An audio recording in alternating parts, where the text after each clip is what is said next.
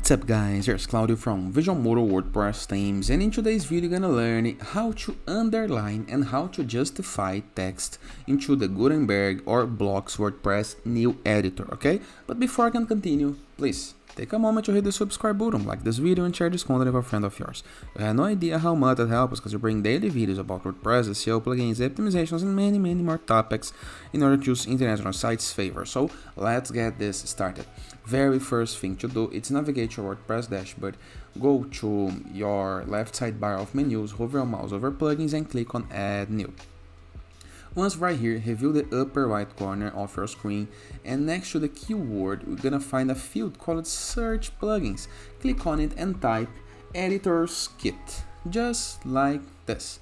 And this is the guide that we are looking for: Gutenberg block editor toolkit, editor's kit. Click on install now.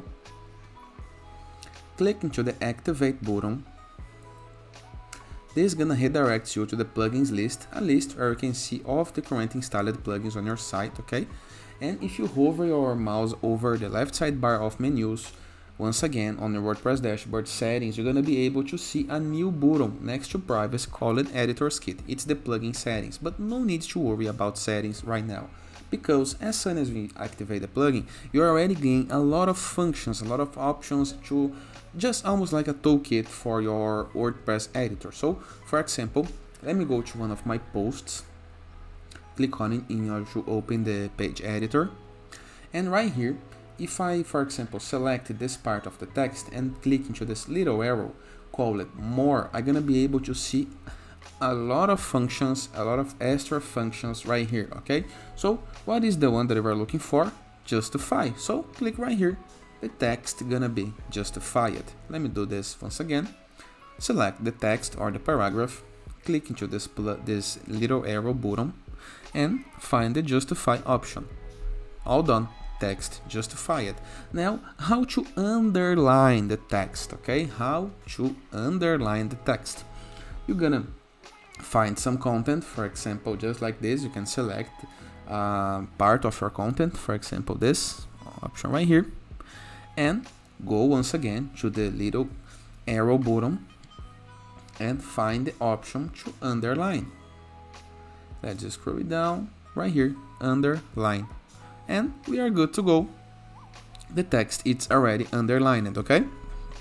Really simple, easy, effective, works for free, so no need to get pro version of anything, no need to pay anything extra.